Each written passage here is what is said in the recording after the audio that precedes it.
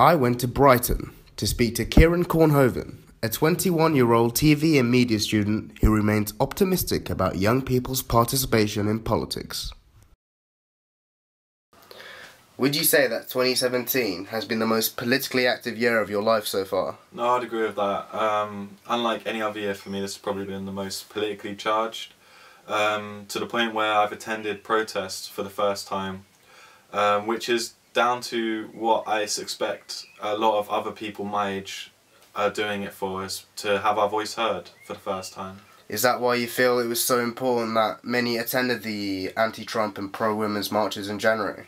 No, that's probably the reason for why I believe so many people, including myself, attended, just to get our voice heard against what we were hearing.